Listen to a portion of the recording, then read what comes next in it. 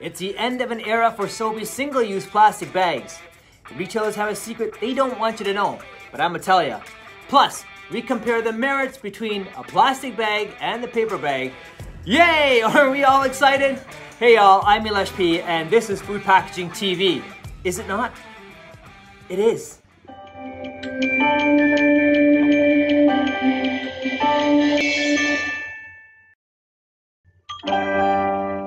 Sobeys is one of the first national grocer to eliminate plastic bags starting this February.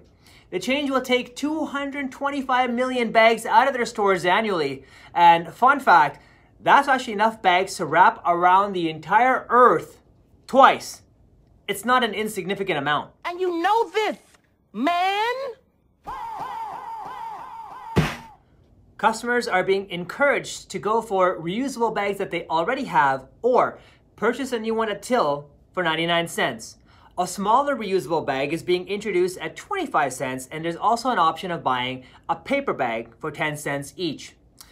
You know, when Colin Lucas sang Dollar Wine, he never thought we'd be using it in the context of shopping bags, cause the prices of these bags are. Which leads us to our next interesting fun fact that retailers don't want you to know.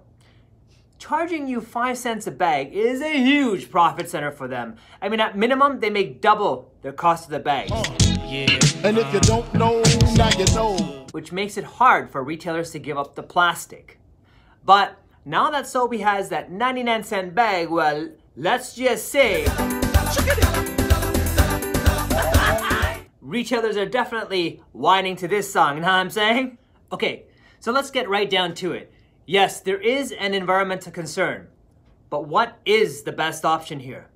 You know, when I was initially going to make this video, I wanted to tell you about, the various materials that bags are made or produced from, how the bags look, feel, and perform, and lastly, how to spot cheater bags in the marketplace because they exist.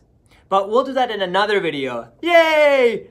But for this video, we're gonna cover the difference between the plastic bag and the paper bag, which all fall under the single-use disposable category.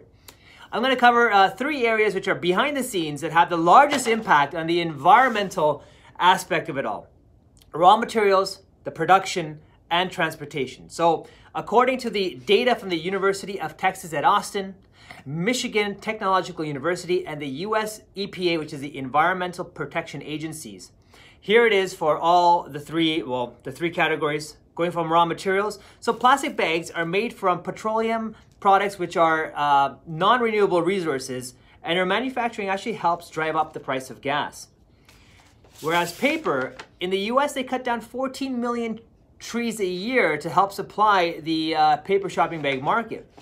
Cost of production, plastic takes on 12 million barrels a year to produce what the US consumes, which is actually 1 billion, that's B for balsaminium, a year, bags, billion.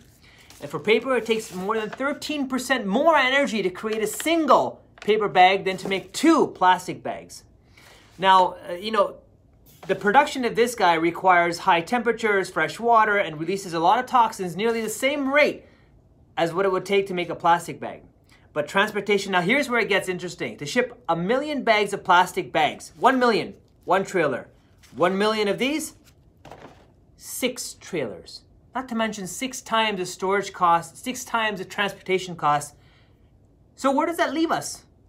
Well, since we're in a free market system, you decide which is best for your needs. But if you ask me, I'd say neither.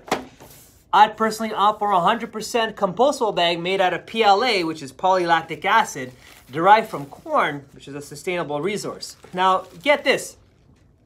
A local health food market store called Nature's Emporium have started implementing these bags across 4 locations in Ontario.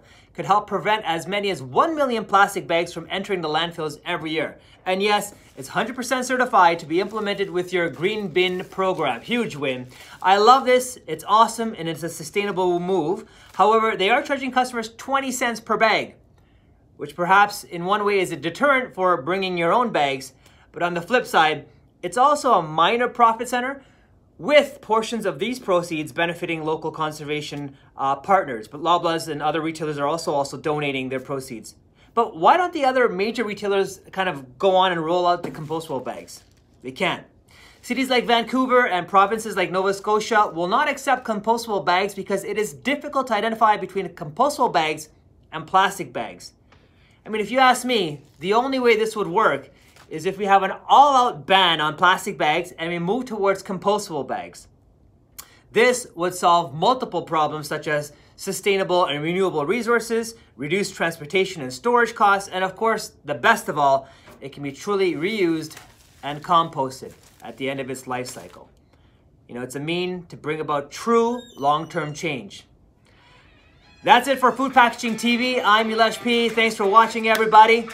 Feel free to follow me on social media. See you next week. Thank you.